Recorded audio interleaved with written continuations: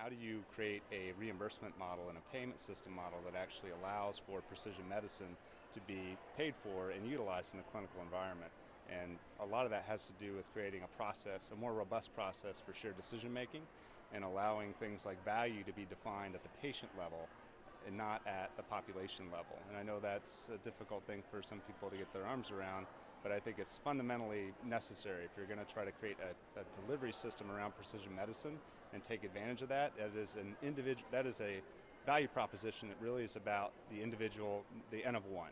That patient sitting there in front of you, and how do you figure out what's the most appropriate and best treatment based on a reasonable set of evidence for that patient, and making sure that that patient can then get access to that care. And that's probably our biggest concern. Is there is a lot of conversation going on right now, and rightly so, about how do you create new payment models and delivery system models.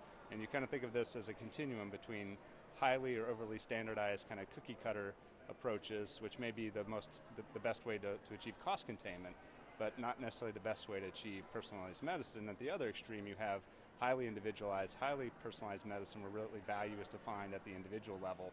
And somewhere in between those two extremes, we've got to figure out how to create a system of patient engagement, patient-centeredness, shared decision-making, clinical judgment that allows for this paradigm of precision medicine to truly reach the patients, because they're the ones that are going to benefit most from this type of engagement.